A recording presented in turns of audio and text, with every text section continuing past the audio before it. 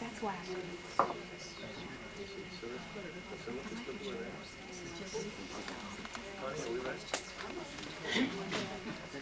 Good evening. Thank you for all coming out on this lovely summer evening. Tonight we're going to be talking about gifted and talented and high expectations. And Connie, you're going to be chairing this workshop. So I pass the gavel to you. I need a gavel for a workshop. Yes, and I do want to say thank you to people who come out when the weather is as attractive as it is, and that we also in competition, unfortunately, with so many other activities. As I said at our last meeting when we were talking about having the board meeting workshop tonight, I recognize that even in this building we have competing school activities, but unfortunately this time of year it's almost impossible to find a time when these conflicts don't occur. So having said as much and feeling somewhat apologetic for those conflicts, I am appreciative of your coming, and we will try to make the evening worth it. Actually, I think I will stand. I'm not going to use any charts, but I was watching TV last week, and I've always noticed in the papers when famous people are about the same height, and then I try to see how they deal with some of the issues that some of us who are short have to cope with. And I noticed that Queen Elizabeth, who happens to be also 5'2", there are a few other differences, of course. We are about the same height. And I noticed that she ran into the perennial problem that short people run into with podium. Perhaps I should say podii, but anyway. If you saw that particular broadcast, President Bush, who is, of course, quite tall, had been delivering an address in the Rose Garden or wherever, and you could see him quite nicely, and the podium had been adjusted for his height, and then she came forward and said a few things, but because of the way the podium was and because of the microphone and so forth, as the commentator said, it really looked like a talking hat. So that I prefer to stand. We don't have a podium tonight anyway. It will at least avoid that particular problem. Our topic tonight was one that we talked both internally, that is the staff and myself, and also members of the board who were interested in trying to get a handle on what are often very squishy subjects. And I'm not sure that we have a perfect handle, but we are at least making an attempt. The two major issues we will be focusing on will be curriculum, and we're going to focus on our math curriculum. Michael will be explaining in some detail what, in fact, the plans are for next year, and to some degree our plans down the road. We also felt that there was a distinct connection we wanted to make between the issue of improved curriculum and curriculum development and the issue of gifted and talented, because it seems that when you are looking at the organization of schools as a whole, these two topics simply do not exist in separate pieces. They are, in fact, very much interconnected, and if we're going to talk about them in general long-range planning issues, we need to make some connections. Specifically, I also thought that it might be an opportunity to at least begin or address a series of issues that I think are extremely important for this community to consider. And I have promised everybody that I will limit myself to 15 minutes, and we've taken sworn path that none of us will present anything more than 15 minutes, so that we do in fact give you plenty of time to make comments, ask questions, and continue the dialogue as you might wish. Essentially, when we talk about curriculum, and when we talk about programs such as Gifted and Talented, we are really most usefully I think you have to think about these things in the context of the American public school system. Essentially, we are in a phase of a really very active phase of change, and that change is being pushed at us as well as coming from within. Again, if you, one of the pleasures of flying across the country is looking down, if you fly during the day at least, and getting a wonderful geography lesson. I love looking down at the checkerboard square of the states in the middle of our country, looking at the Rockies and, of course, the sea to shining sea aspects of that flight. But as a school person, I always notice that you see yellow school buses wherever you fly. It is a phenomenon of the American public school system that yellow school buses go in the mountains, they go on the plains, they go by the seacoast, and I raise that issue because what that really is saying in a very graphic way is that the dream of the immigrant, the dream of the original settler of this country who was interested in education, is that there is access to education throughout this country. It is easy for us to criticize the quality of public education, but we ought to start by understanding that the first goal of the American public school system was access. It was not when we set up our common schools, when we set up our big city systems, and when we set up our transportation systems in this state, and in many districts in the state of Maine, did not have free transportation to high school until well after World War II. And that access to an education was a fundamental right that we have spent the whole century trying to pin down. We are now in a phase when we are not satisfied to have access to education and leave it up to the individual student and for her family to be concerned about the quality of that education. We are now, as a people, truly concerned about equal quality, equal output. Does the student not only have access to an education, but are we in fact doing the job? The whole thrust of high school education in this country, if you look at the statistics for how many people graduated from high school in the 100 years or so for this century, it's very interesting. 7%, give or take a few, the statistics are very hard to get hold of the population of the United States even went to high school before World War I. Probably something like 5% actually graduated from high school.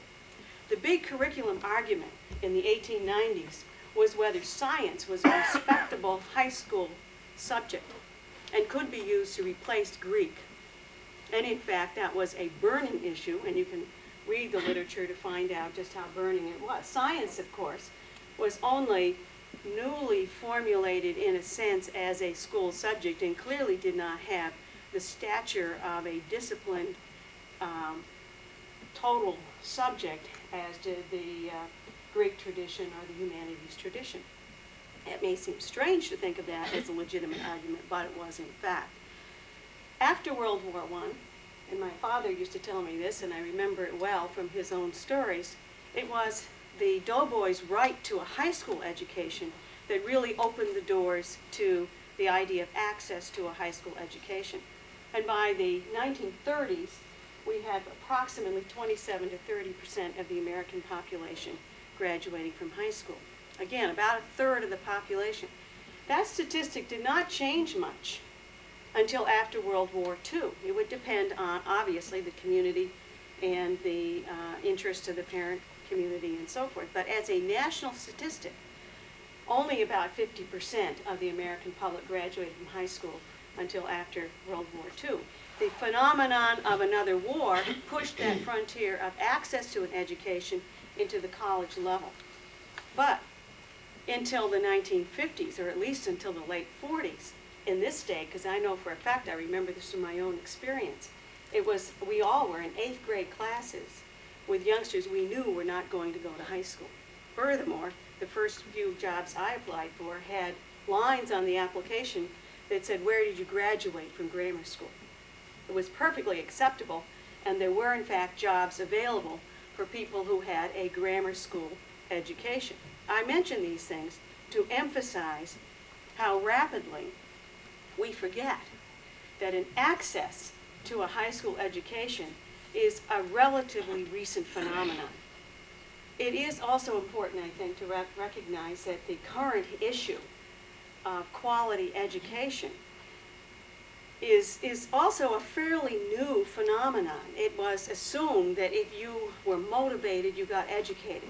So that much of the structure of American public education is really tied to giving you an opportunity as a student. If you work hard and you have the talent and so on and so forth, you will in fact succeed and graduate. But if you don't, well, that's really your problem, not the school's.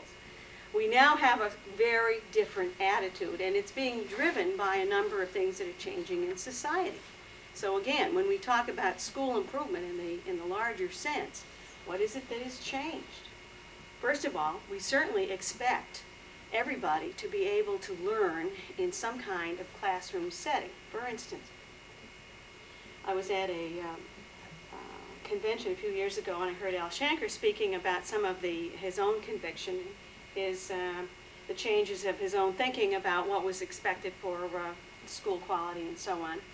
And he talked about one of the moments that had driven his thinking. He said he was talking to the president of General Motors, who said, "Send me a student who can learn in a classroom." I think that's a fundamental issue.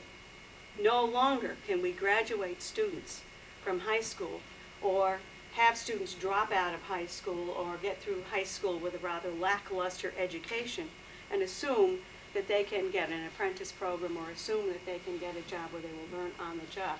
They may in fact do those kinds of things, and I'm not saying that there aren't some substantive apprentice programs, but I think the point is, as an adult in our society now, one has to be able to learn in a classroom. And all that that implies, it means that we have to graduate youngsters who are able to think of themselves as learners in an academic setting.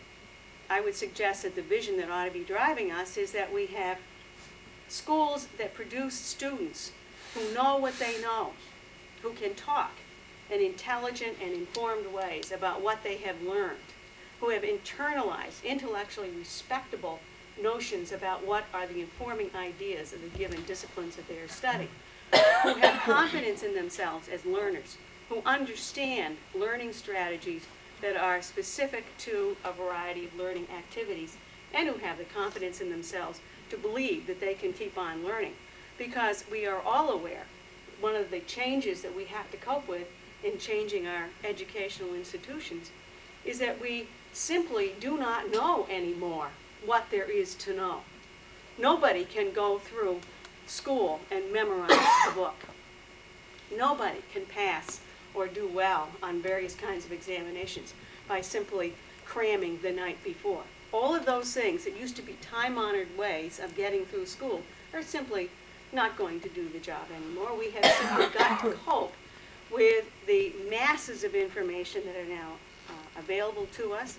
We have got to teach children strategies for absorbing and somehow getting to the heart of a matter of again, masses of information.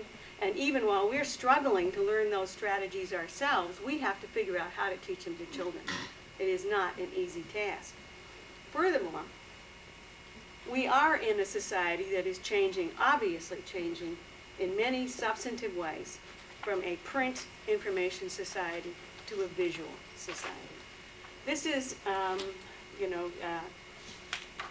a time when I'm often reminded of reading Marshall McLuhan's books in the 50s, actually I guess they originally published in the 40s, where he predicted that television would turn us back into a tribal village.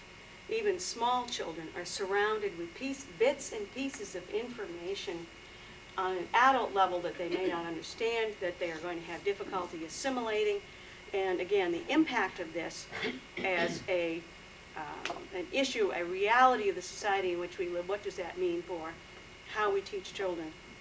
The impact is very hard to determine. Excuse me. Not supposed to be having water around.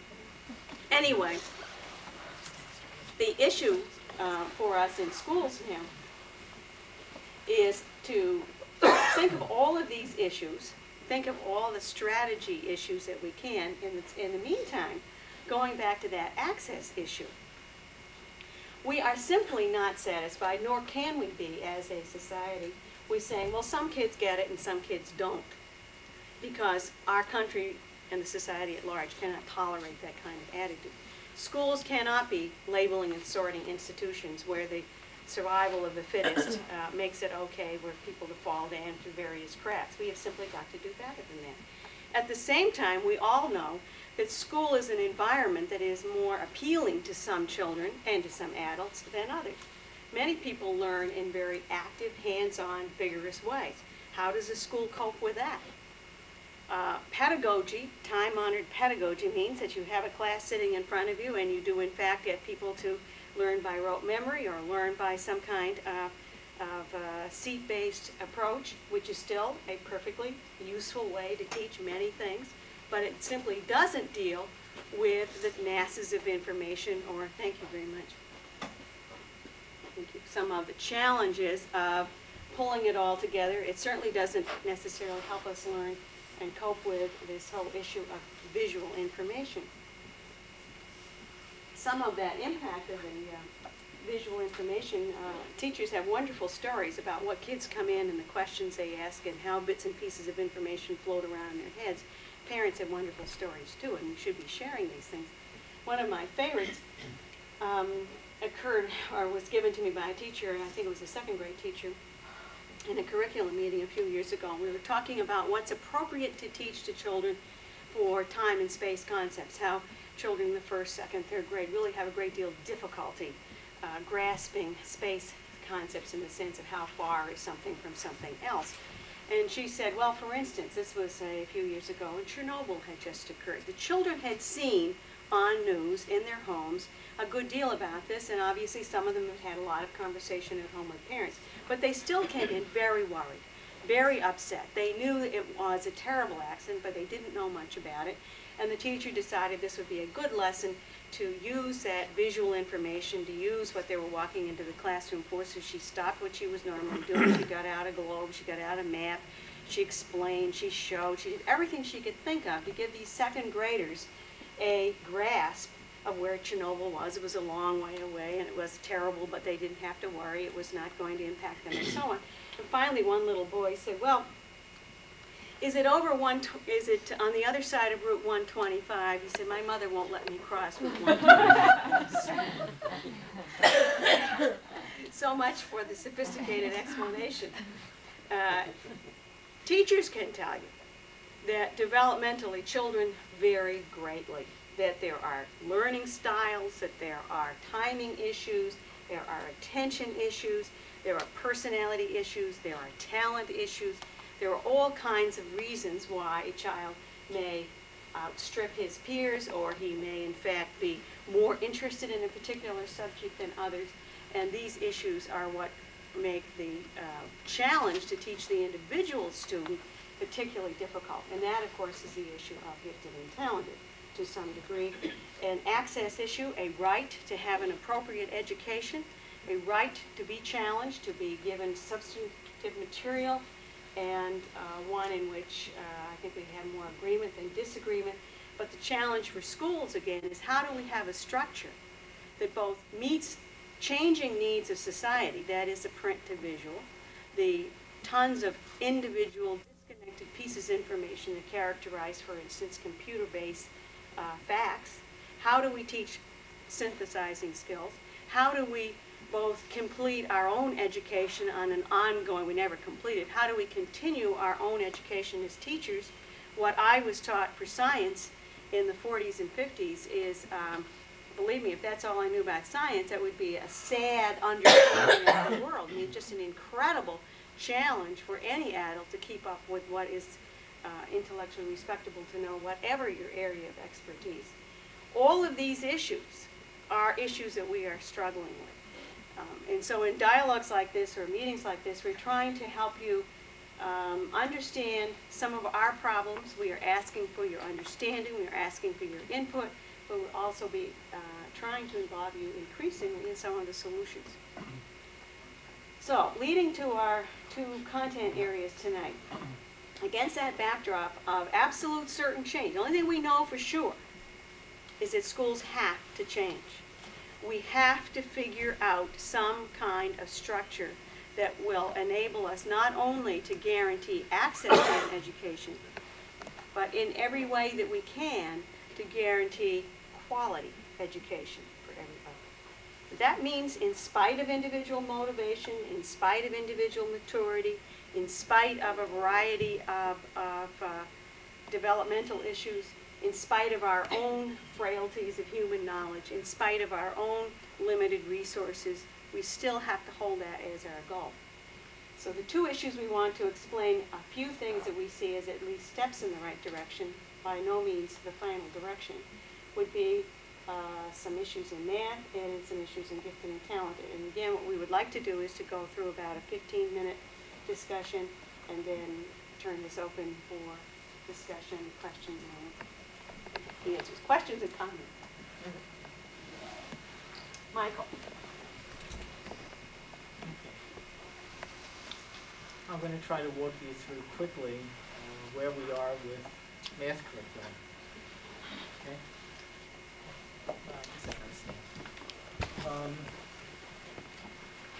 The central purpose, really, in our work in math curriculum, the driving issue is. Michael, stand on this side of it if you would, because I see blocking the view down there. So it's a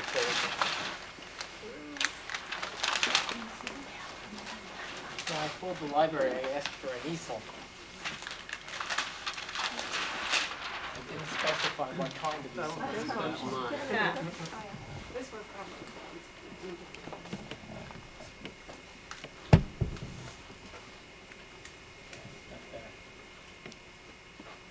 Okay, our central issue is to increase achievement levels of our students.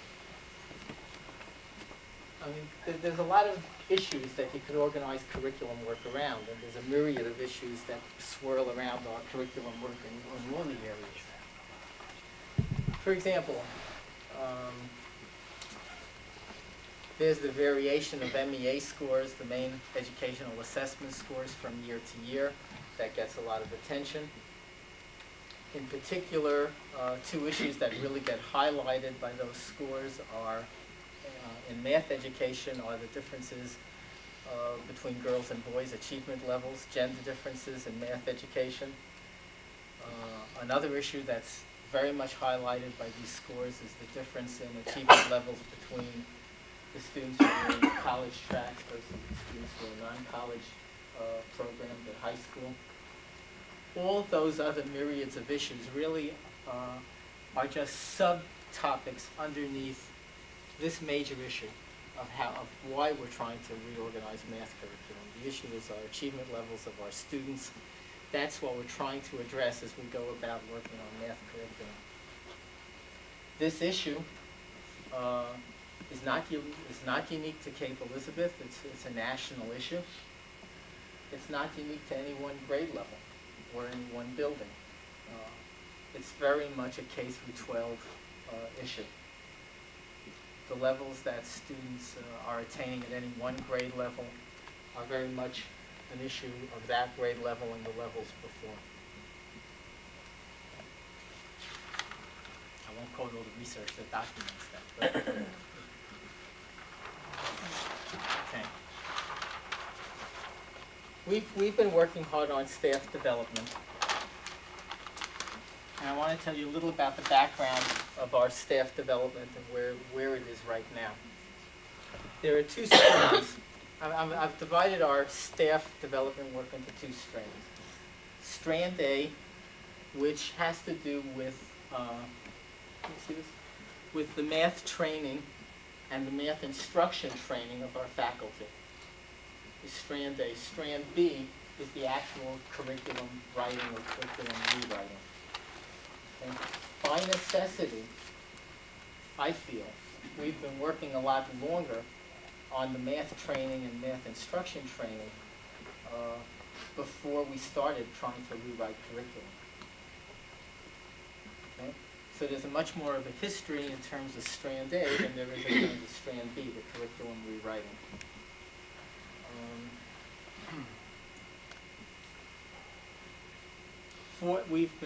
We have worked. This year really ends the work. I'm on this side now. We've been working for 4 years with Rachel McAnellen. In those years, 2 of the years sponsored her in a residency program here in Cape Elizabeth, and part of what's reflected there is that we have near 100% participation of our faculty. It's probably a bit less than that now because we have constant turnover in faculty. So some of our new hires have come after the major opportunities to work with Rachel. That work with Rachel focused on increasing teachers' depth of understanding in mathematics, increasing teachers' repertoire of instructional strategies with students, with particular sensitivity to developmental issues and gender differences. Okay? Outstanding consultant that we've had access to in Strand A. A second major piece of Strand A is that we regularly send people, teachers want to go to conferences and workshop opportunities. The major opportunity that exists for us now and will continue to exist for us in the upcoming years, given all the fiscal constraints we operate under, is the training and workshop opportunities through the Southern Maine Partnership. We've been very active in the math strand that goes on through the Southern Maine Partnership, headed up by Nancy Austin. We've invested a lot in sending our faculty to PRISM workshops each of the last 3 years, I think. PRISM stands for Problem Solving in Science and Mathematics. It's gotten immensely popular. It's sponsored by the State Department. It started out that they ran 1 PRISM conference a year. Now they're up to 2 PRISM conferences a year, and they still have waiting lists. There were so many people wanted to go to the elementary conference this spring that they're going to repeat it again next fall. We've always sent teams of 3, 4, or 5 to these conferences. One of the reasons why they're excellent is they've had some of the best math and science people in the nation have come through here. This is usually up in Rockport. When we've been able to afford it, we've sent people to our regional NCTM conferences. That stands for the National Council for Teachers of Mathematics.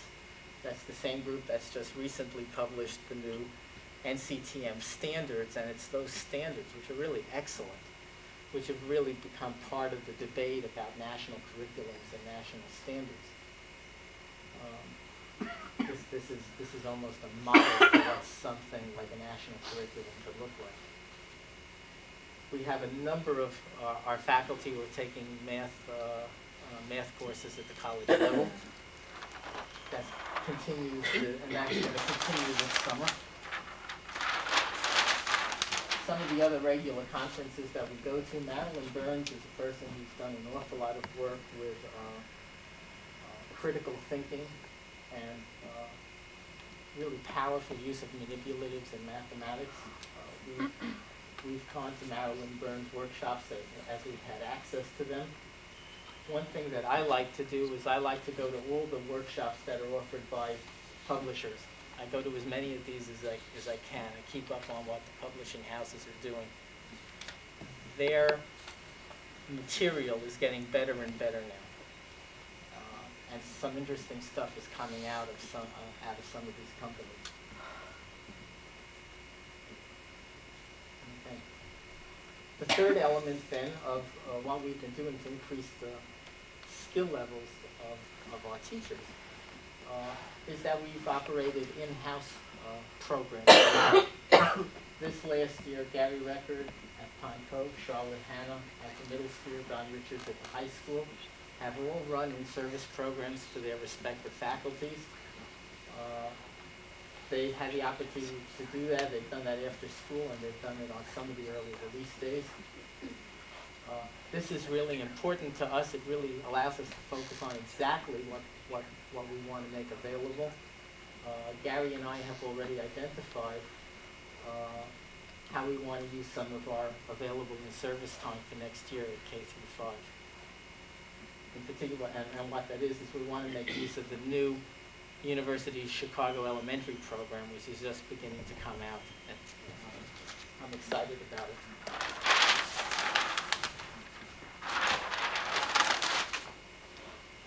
Okay, Strand B is our actual curriculum development and writing. This only started last summer. Last summer was the first summer I specified for curriculum writing. And I don't have near enough time to share with you the multitudes of information. But I'm going to hand this out. Two reports.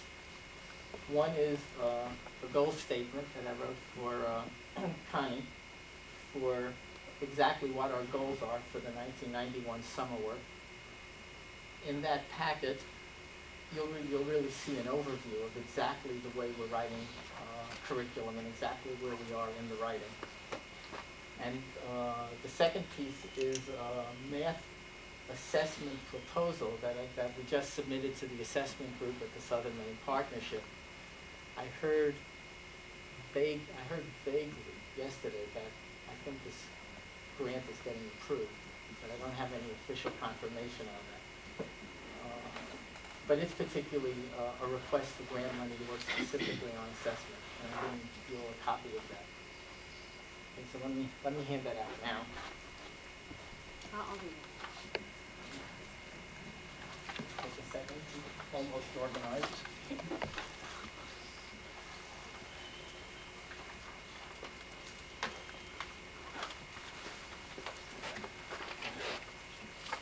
Including you all too. And there's one thing that when I copied this, if you look at this sheet, right, this table right here, this is a table of the overview of the curriculum work that's happened thus far at K through 5. And that was color-coded on the original. And it copied in such a way that you can't read it. So if you would write this in, okay, so you can make some sense out of this. The fourth column over is the focus area entitled measurement. Then the fifth column is money, which is clear. The sixth column is numeration and number theory. And then the next column over is operations.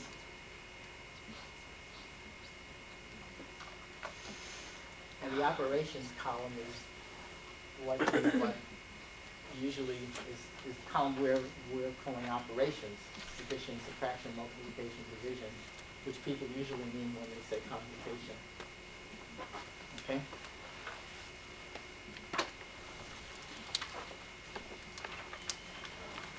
There's a tremendous amount of information in that. It will really give you an overview, I think, of exactly where we are in curriculum writing.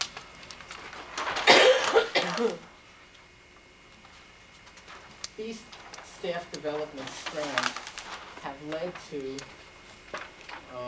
two structural changes that we want to implement for next year in implementing this policy around increasing math achievement levels for our students. Okay?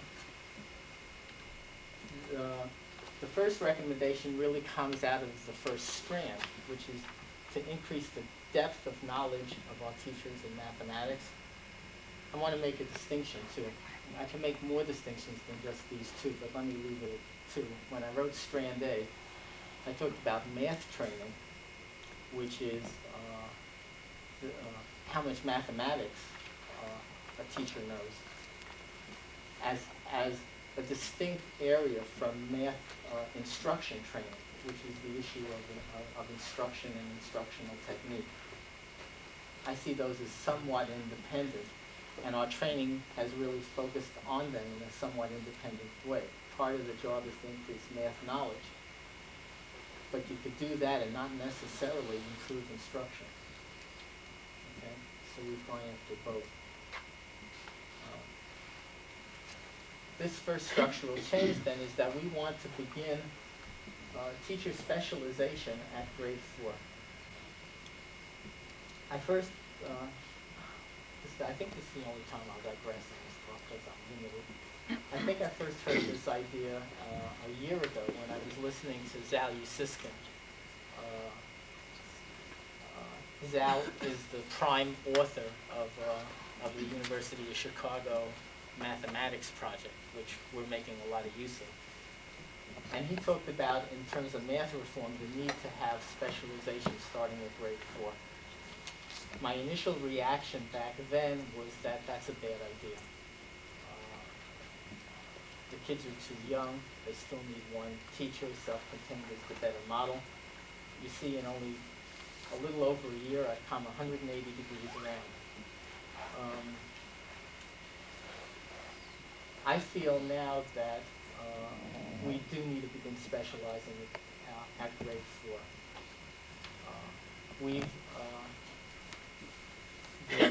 The grade 4, okay, let me stop. What we have through this year is we've had all self-contained classrooms in grades 4, 5, and 6. Grade 6 really has done a lot of teaming this year. That's not an accurate statement. There's probably been some teaming going on in grades 4 and 5 also, but the model's been more self-contained, along with some teachers at grade 7 who teach 3 subjects, okay? Which I'm defining specialization here as teachers teaching no more than 2 subjects so that they really have the time and the means to be in-depth in the 2 subject areas that they teach. Okay, so cutting down on their preparations, cutting down on the fields in which they're going to increase their expertise in. In doing this, however, there's myriads of factors. And when we started the debates with these teams, we made it clear to the teams that the teachers needed to be comfortable with this. They needed to be able to hook up with a partner who they could work with, and that the teachers who really didn't feel like they were ready to specialize and wanted to stay self-contained, that was a valid choice. There's good reasons for maintaining self-contained also. Sort of like nothing comes for free. What we're going to have for next year,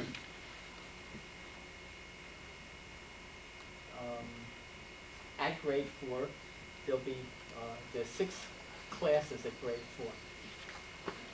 4 of the classes will have teacher teams that the teachers are specializing. 2 of the classes will be self-contained. That's a recommendation that comes from allowing teachers to really specialize, increase their expertise in 2 areas, rather than trying to cover 4 areas. Okay. At grade 5, the breakdown will be, in grade 5 there are 8 classes. The breakdown will be 5 classrooms where teachers specialize, 3 classrooms that are self-contained. And at grade 6, all the classrooms will be teamed. All the classrooms will be specialized, as will grade 7. Okay. The second structural, I'm avoiding the use of that word, restructure. The second structural change really comes more out of strand B, our curriculum writing. And that is, up until now, we've begun our leveling at grade 8, with 8th graders having a choice of Algebra 1 or Transitional Math. We implemented Transitional Math this year at 8th grade. This is our new University of Chicago programming, Transitional Math and Algebra 1. But traditionally, the leveling, the choices in math have only started here at grade 8. This recommendation here for implementation next year is that we want to start these choices. This leveling will start at grade 7 with choices of transitional math or our grade 7 math program. Which is? Which we wrote. It's kind of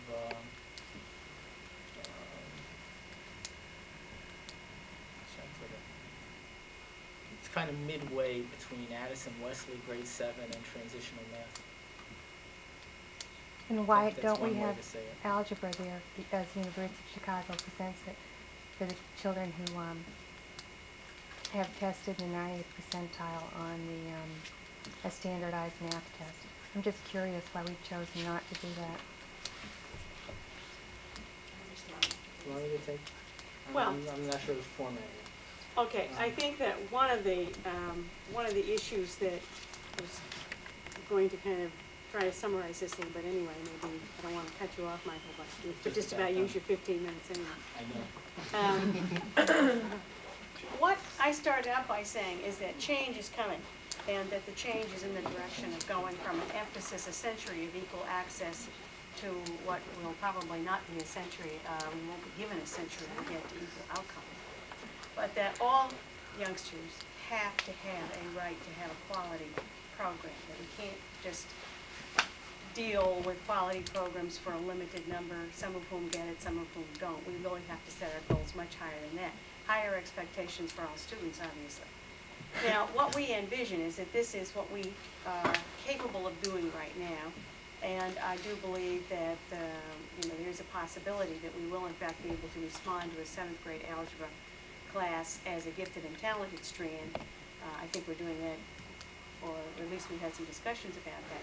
But what the goal is that with the teacher development, with the specialization, with the curriculum writing, and with the expectation that it is not if you're going to take algebra, but when you're going to take algebra, that the curriculum development in this particular school system will have as a specific goal algebra, although I understand it's really not quite accurate anymore to call anything algebra, because it is supposed to be, according to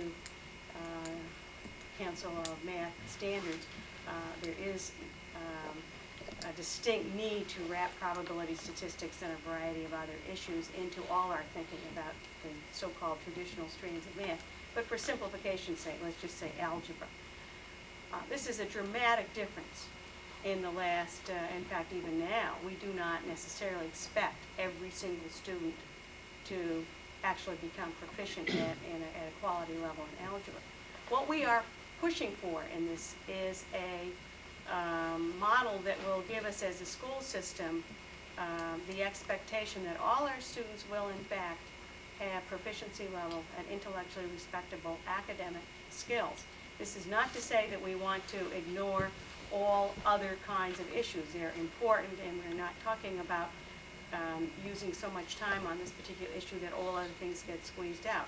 But there are a number of issues. Because algebra has not been seen as an absolute necessity for all youngsters going through upper grades in the American public school system, and only in some fairly narrow base has it been seen as necessarily in private schools. It takes some very careful planning for us to do it right. Part of this is to reach into the elementary grades where teachers did not traditionally have a strong background on math. Teachers, up until very recent years, even graduating from rather prestigious teacher preparation programs, if you were an elementary teacher, you were required to take a music class, an art class. You had your piano in the room, and you of course took math methods, and you took reading methods, and you got with it. I mean, people gave you a basal, and that you ran the kids through a program. We were talking about a major shift of asking our teachers to have an internalized, intellectually respectable understanding of the important ideas that inform disciplines. This, frankly, wasn't required of high school teachers a generation ago. It is certainly required of our high school teachers for academically able students, and that, of course, is a given at this particular stage, and certainly in a community like this. But what we are trying to get a handle on is how do we do this in a way that we will not botch it while we're going through. None of you want your children experimented on, nor do we wish to experiment on them ourselves. So it is important for us to think through what we can do well, at what pace we can do it, and what our children are capable of doing too. So the goal here is to probably, and I'll say probably because I don't know exactly what this will be, but through a combination of leveling and specialization, we will have some youngsters taking algebra perhaps as early as the 6th grade, some at the 7th, some at the 8th, and some at the 9th, which is probably leads us into gifted and talented, because what we are now set up to do is some some attention to children who are either obviously notably gifted or particularly interested in a math strand, which is the most obvious one for acceleration. And the only time we ever really get out of the sequence of teaching a particular subject is when we have done it really with the talented level 3, possibly level 2 stream. I'd be happy to explain that, but that is essentially where our thinking is now and where we're headed now. I have one other question on that. Yes. So what children will be in regular math and what children will be chosen for transitional math? Well, I think that right now we will be using the normal ways in which leveling is occurring. That is by achievement scores, teacher observation, teacher recommendation, and clearly apparent. So children who are achieving achieving higher on standardized tests will take transitional math, and children who aren't scoring as high will be taking the regular math? Yeah, actually, also, Charlotte Hanna and Mary McGuire, 2 of our 8th grade teachers, and Charlotte is our math coordinator in the middle school as well, too, have developed an assessment for transition math. They've both been teaching that this year, and an assessment piece that will indicate skills and understandings that students need to have so that they can be successful in that program. Within the next couple of weeks, all of our 6th grade students will take that. So that will be another piece of information. The biggest piece, though, will be the year-long performance and what they've done in the classroom. We don't have a developmental test. I remember at the last meeting a big point was made that this is going up to algebra, that children have to be developmentally ready. So I felt personally that that was giving the wrong message to parents, because I really felt it was academic performance, not developmental. But I was thinking, if you really feel it is developmental, do we have a developmental test? I For think algebra? when we were referring to developmental issues at that time, Kay, we were looking at the ability for abstract thinking and their basic understanding of problem solving and some issues which are on this test that Charlotte Hanna and Mary McGuire have developed. One last question. I'm confused. If we're using University of Chicago curriculum, and that's our goal, to use that throughout the system, why are we still developing our own curriculum? Or are those two things compatible? I'm a little bit confused. What curriculum should we expect? University of Chicago or Cape Elizabeth curriculum? That's a good question. I think one of the big mistakes that has been made in the last 20 years was for schools to simply buy programs and to trust published curriculum and to shut our minds off and to simply assume that the publishers really knew what was best. Those published materials in the last 20 years have gotten weaker and weaker. I would like to not ever make that mistake again. I think whatever programs we get, we need to stay very critical of them. I think there's lots of good programs around. I see us putting together a Cape Elizabeth program that's made up of strong elements from lots of programs. Right now, University of Chicago, I think, is one of the strongest programs around. But based on our experiences this first year with it, there's rewriting of it that we want to do. And we're going to rewrite it? Yep. That's part of what we're going to try working on this summer. So I think that program will be, it'll be our core.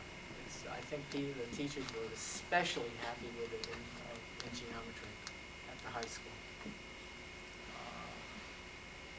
We were happy with it, and we implemented it this year in transitional math, in Algebra 1, and in geometry. And people are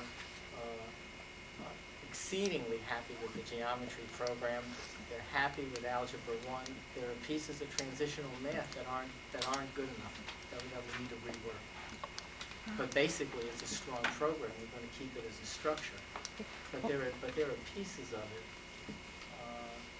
that we could do better than. What do we know, what objective thing do we have now to show us that, in fact, our curriculum is better than it has been?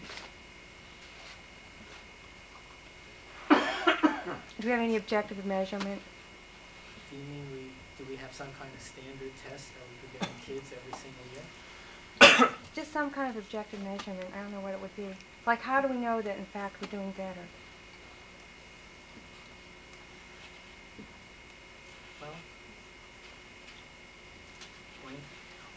I'm just wondering, I know a lot of us are here because we have questions and concerns and we'd like to ask them, and I'm specifically not here about the gifted and talented. I'm here more about the expectations for all students, and I'm wondering if I can perhaps ask a few questions and make a few points at this juncture before a formal presentation by the gifted and talented fellow there.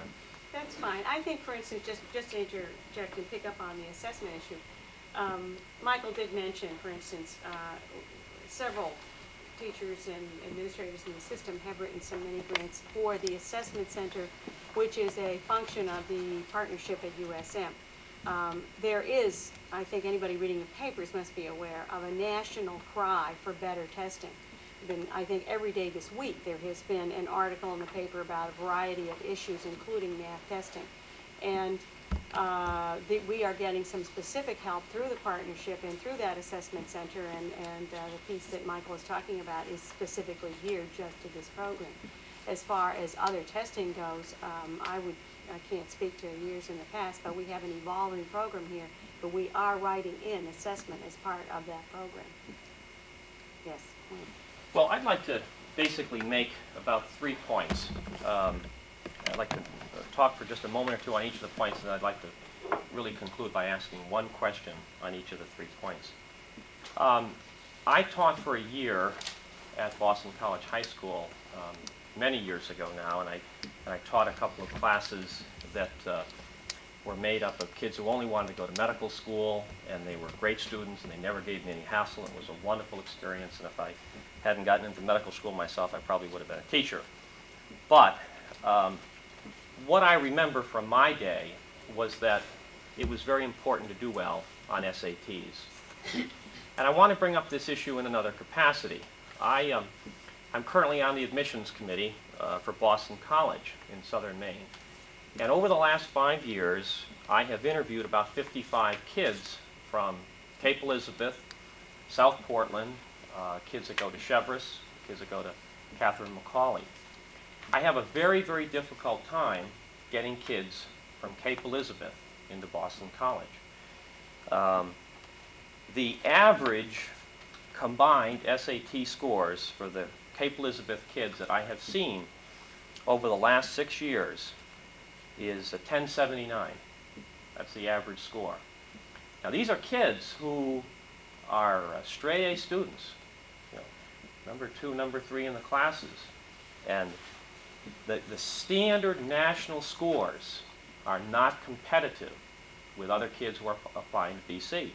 This year, I couldn't get any student from Cape Elizabeth into Boston College. I got 2 kids from South Portland High School, 2 kids from Scarborough, 1 from Cheverus, and 1 from McCauley. Not one student who I saw this year had combined SAT scores of 1,200. Now, 1,200 is a cutoff for BC. I'm not saying that SATs are the sine qua non of the world, but if you don't have 1,200s, BC isn't going to look at you. Now, I don't know how that works for other schools. I'm not making an indictment on the process. But I think we have a problem if the average is 1079 with a young man or woman who's trying to get into BC, who clearly wants to go to the school, and clearly in all other areas is doing very well. I mean, their things look great. I mean, they're carrier pigeons, they're doing everything after hours, they've got great grades. But they simply aren't doing it on national tests. And I think we have a major problem here in Cape Elizabeth with not preparing kids for these national standardized tests. And we're putting our heads in the sand. And so my question is, what are we going to do to solve that problem? My second point, numbers to me tell a lot. The recent MEAs, people are going to assassinate me about these MEAs because everyone's been talking about them ever since they were published. But it's interesting if you look at the numbers in other school districts. Our 6 areas in the MEAs for the middle school all dropped given the 4-year average in every area. This year's scores dropped in every single area. We were beaten, if you want to put it that way, by the consolidated Blue Hill School District, by Damariscotta in all areas. Greeley and Cumberland beat us in all areas. Falmouth beat us in 4 of the 6. Orono beat us in 4 of the 6, and Yarmouth beat us in 4 of the 6. But one statistic that I found very interesting was the Hamden School District. They improved in all 6 areas based on their 4-year average in all the 6 areas. And I would think someone ought to call Hamden and say, what are you guys doing? Or we ought to be calling Greeley and saying, what are you guys doing? And how are you getting the 400s in math? And we're dropping down. And I can only respond by giving a couple of anecdotes. My youngest son, who was in the 3rd grade last year, was coloring nickels and dimes and pennies until he ran out of crayons. I mean, this just went on for months and months and months. That was his math, coloring little coins. And we just kept assuming that, you know, the next week he'd start something new, but 4th grade year, they started long division in January. And when we met with his teacher, she said, yeah, we really should have started a little bit earlier. So whatever we're doing, I mean, we're simply not doing it well. And I think on both of those 2 areas, and my second question, based on the MEAs, is, you know, what are we going to do with respect to improving the ability for all the kids in the general expectations to do well in all of these areas, and simply not just the gifted and the talented. And the last point I want to make, and the last question I want to ask, is in talking to some friends up in the Bangor area, apparently this Odyssey of the Mind program is very big in southern Maine. Now maybe it's big here and I didn't hear about it or something, but this is a program that I'm told the average kids really kind of band together academically like they do Chewonki athletically, and they compete all over the country and literally all over the world. And you know, it was interesting. I was in Houston a couple of months ago for a National League of Cities conference, and Ross Perot, I think, made a very important point. You know, our kids here are competing with Japan. I mean, they're not competing with Buxton. I mean, they're not competing with some of the less gifted areas in Maine. And if we think that because we're in the top 10% of Maine on these standardized scores, that we're doing something extraordinary, I protest that we're not. We're simply losing something somewhere. And I wouldn't be surprised, those are my 3 points, and my last question was, why are we not doing Odyssey of the Mind, or are we considering it? And if we are doing it, I'll apologize for taking your time. But it really seems to me somehow we're missing the boat. The kids are not finishing up competitively with the national story. I mean, we might look good in Maine, but I can tell you, having come from a school district in Simsbury, Connecticut, that had an average of 10 to 15 National Merit Scholars in their graduating class, we really can't live on the reputation of Cape Elizabeth. I think we've got to look very, very seriously at the scores that are falling and make some very, very concerted efforts to turn them around. And if what Michael says about math is going to do that, fine. I'm very hopeful it is. But I'm just trying to give my perspective with raw data that frustrate me, because I would love to get Cape kids into Boston College. I simply can't do it if they don't have the national scores. And if we keep telling ourselves that the SATs are not important, as they make up about 20% of the admissions criteria, we're not going to get kids into Boston College. Well, I'd like to respond to a couple of things. Number one, that was one of my questions as I've wandered around the schools in the last few weeks. I think that, and in fact, in talking to some of the high school teachers about the SATs, there are all kinds of reasons for that, and I certainly think that the only thing I want to say is that I think there are a lot of us who are concerned about similar issues. However, an interesting comment was made by one teacher as far as the SATs. She said, unfortunately, the youngsters in the high school are not reading enough. Now, There's a lot of the SAT, and I'm not talking necessarily about math. Math is a specialized instruction, and that's another whole set of issues, obviously. But let's just talk about that particular comment. I happen to be in a 9th grade classroom, and I asked the kids, how many of you read a couple of books a week that you don't have to read? I think one youngster raised her hand. How many of you read a serious book at least once every 2 weeks? One kid just said, you know, she laughed, she said, I might read 1 book a year. I mean, this is, you're absolutely right. This is a huge issue, and it is certainly of concern to the school. It's a concern to me. It's a concern to every administrator, board member, teacher that I've talked to. And I don't hear people feeling like sitting on their laurels. I mean, I think that what happened with Cape Elizabeth is that it was a community that 20 years ago had a high percentage of college-bound youngsters, scored high on most of the, if not all of the normal standardized tests, had its share of pretty good SATs, and nobody really expected that much more. What we now have is a very different clientele and a very different set of customer expectations, and I really believe we have to listen very carefully to those. I think we share that kind of thing.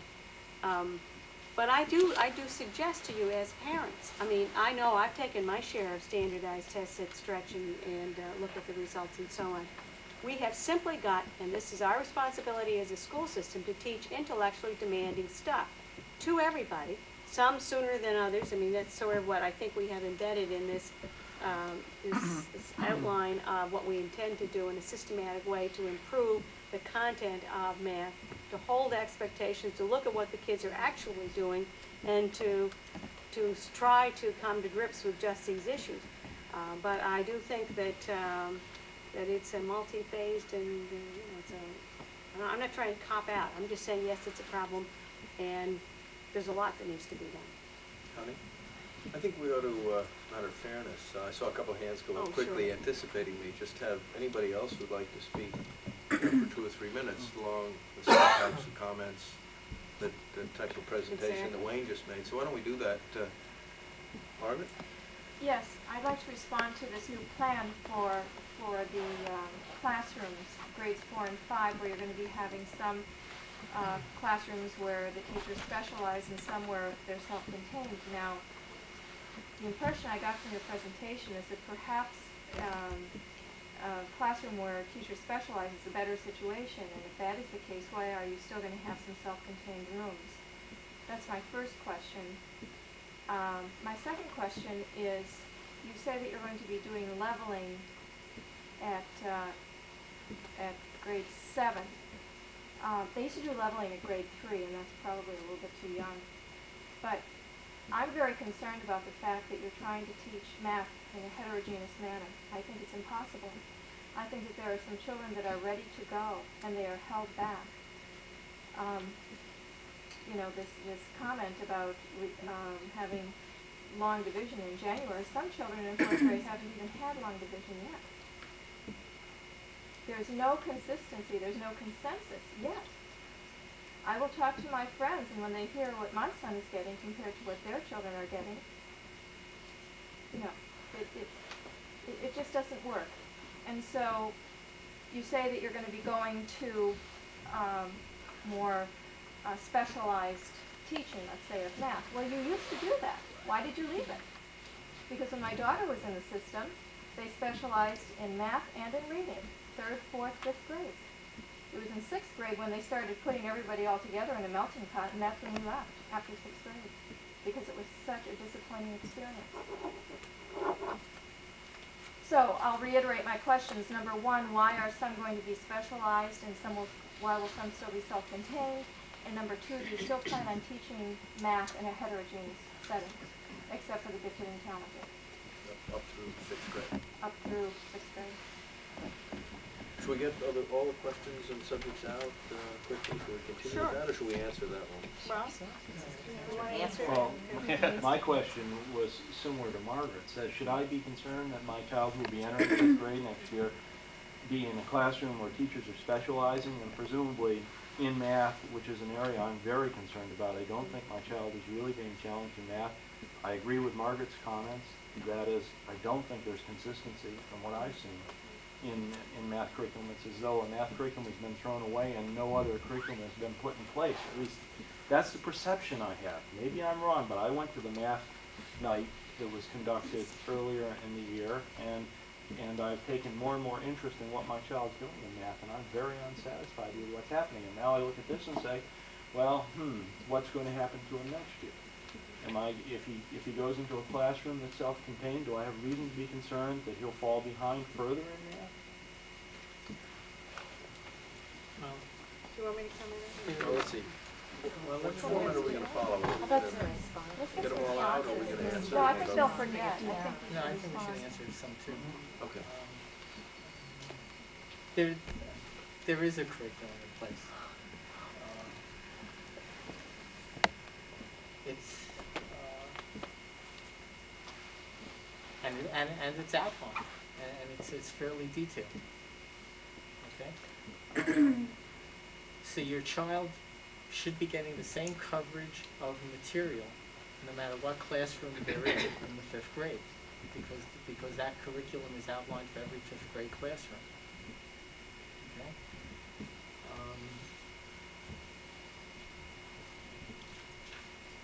I think part of we made the decision that we were not going to force teachers into one structure or the other.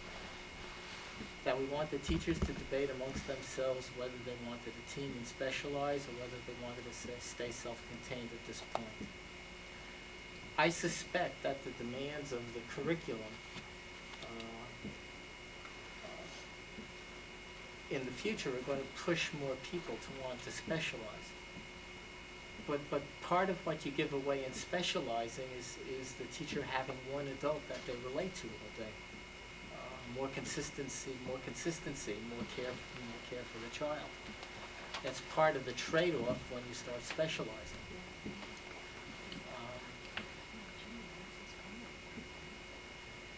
How are you going to So decide which students? I think that what we have now really has maximized teachers' talents and skills. The teachers who want to specialize and have a partner they can work with are choosing to do that. The teachers who want to stay self-contained and do right by all the content areas are staying self-contained. So I think you have particular strengths in any particular strengths and trade-offs in all those situations.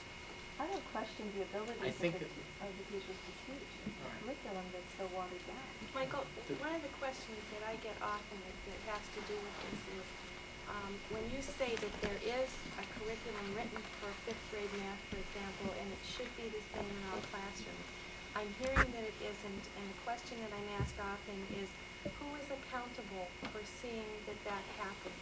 Who in the system can guarantee to a parent that it's going to be consistent across the grade level? And Michael, can I say something too in that vein?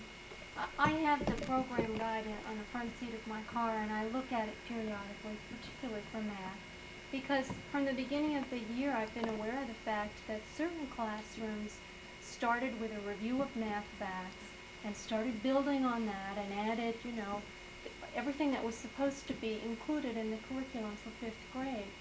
And I think at the end of the year, if you ask each teacher in 5th grade, have you covered fractions? Yes. Have you done this?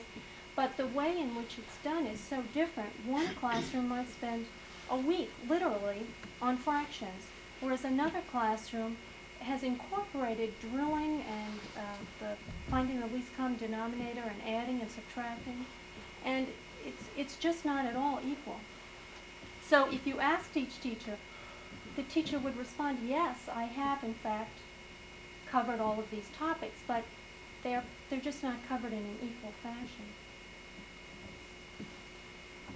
If I can just add to that, I recently had a conversation with a teacher who I have all the respect for in the world about this issue, because my son just took a test that was given to various students in his grade level from different classrooms, and all of the kids have been exposed or not been exposed to different aspects of the math curriculum. So in taking this test, there is a disparity in exposure. And in talking to a teacher about it, the way she explained it to me was that there is a specific curriculum for the 4th grade, and teachers are expected to follow that curriculum, but of course no one is overseeing and in there watching to see how they're following it, so that if one teacher decides to go ahead and teach decimals and teach it adding and subtracting fractions, no one's there to stop that teacher, but it has been determined that those things are not to be taught in 4th grade, having consulted with 5th grade teachers who say no, 4th graders don't need that. So the position some of us find ourselves in is we will have students who finish 4th grade who have never been exposed to certain aspects of mathematics, competing with other students who will finish 4th grade having been exposed to those things. And it may all even itself out, but if there are occasions where testing is involved to qualify students for different programs, there's a real disparity that results, I think, in some unfairness. And so it's not criticizing the teachers that the curriculum has been developed so much, but there is not any consistency, and it's something that is imperative. What the, excuse me, I don't mean to cut you off. I gotta, Jody, you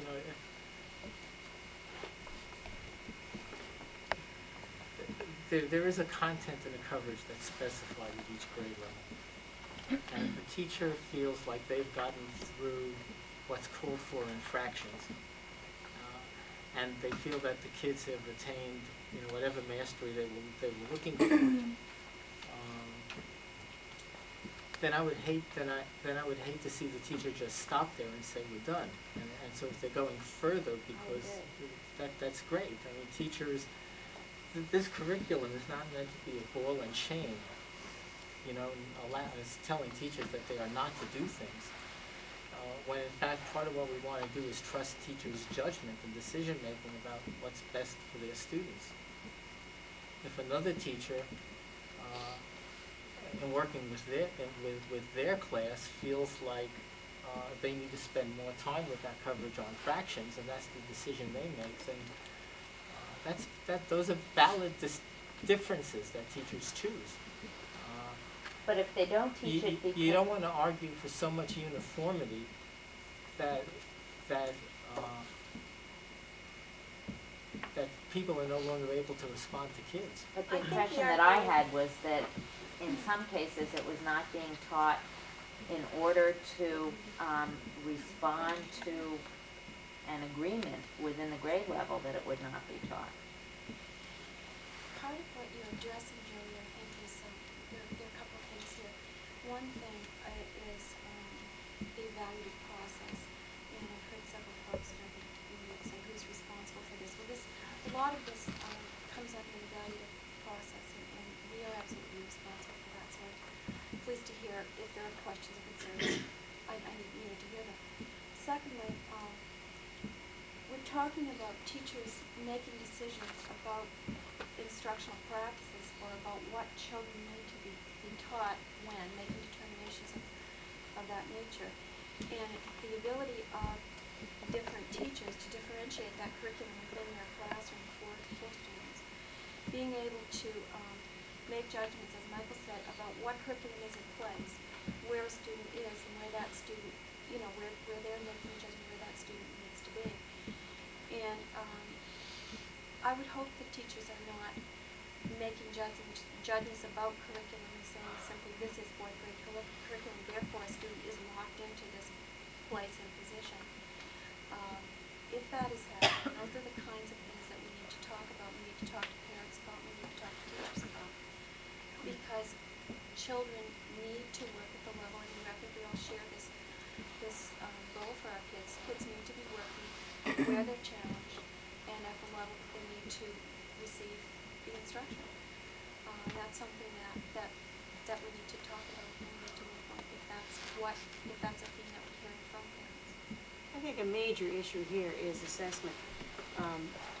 In a small system like this where, you know, over a period of time there have been a number of issues that have been addressed, some of them organizational issues, some of them a variety of other curriculum issues too, as far as that goes. What we need to know is what the kids can do, and we need to set some reasonable standards for certain benchmarks, certain milestones, that all students by a certain, will have a certain competence by a certain time. That's obviously what we're talking about here. We can't accomplish this until we really do a good job on, all the way through. I mean, we have to have some handle on what is a reasonable expectation and so on. I believe that one of the most interesting and powerful engines driving reform is assessment. Whether it's a nationals test, I have some quarrels, as do many people, with some of the specifics of the MBAs, but one of the things it does do is raise some questions and make some comparisons, some of which are probably sounder than others, but at the same time there are certainly some interesting questions that deserve to be asked at those kinds of peoples. I think if you were looking at the paper this week and you saw the questions that the National Humanities is suggesting are used by countries other than the United States, they are suggesting a much greater capacity to write essays and to bring together information into a kind of organized way. And that one of the issues that sometimes Americans are accused of over-testing kids with the wrong tests. So those are issues, they're legitimate issues, but when you are concerned about where your child is, whether this format will work as well, whether this program will work as well, and then there are legitimate concerns about forcing people to do A, what they don't understand thoroughly, or B, what that puts them into a mode they are absolutely unfamiliar with, and the results will be worse than what was before. Those are all very real organizational issues for improvement in schools, all of which I think we have some concerns with. Susan, did you have a question back there earlier? Well, I don't know. I can't relate. I don't know if I'm jumping the gun or it might be something we've talked about. I just wanted to know if the fourth grade children who are in the call it challenge program now, or whatever you call it, what do they call it now? The gifted and talent program. Is that program going to stay in place for next fall? Is there any question that will be taken away? We're going to talk about that later. Oh, part two. We haven't gotten to part one. So we haven't.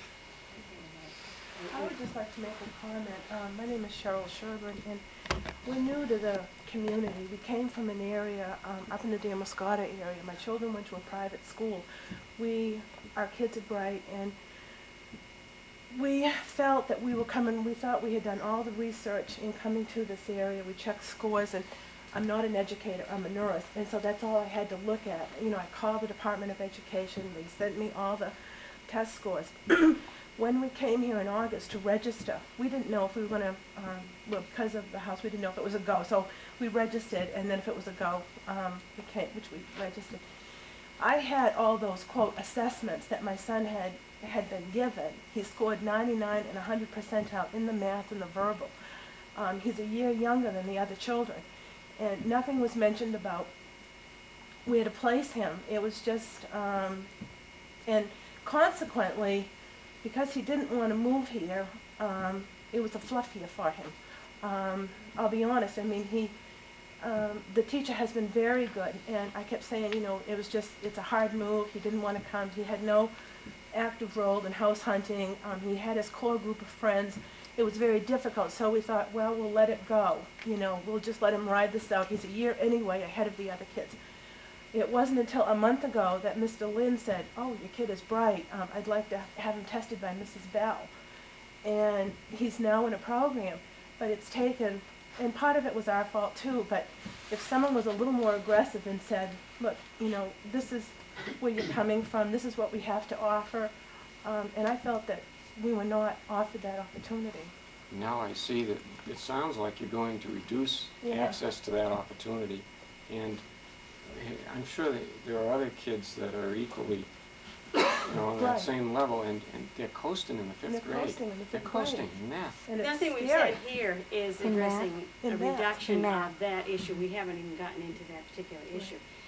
Clearly this is the beginning of, or a piece of what has been going on to some degree before, but certainly as far as what we're talking about tonight, a piece of an attempt to put more intellectual rigor in everybody's program. But there is another piece we're going to address, which is the different. Are you saying that there are teachers in the elementary school who are not qualified to teach pre-algebra?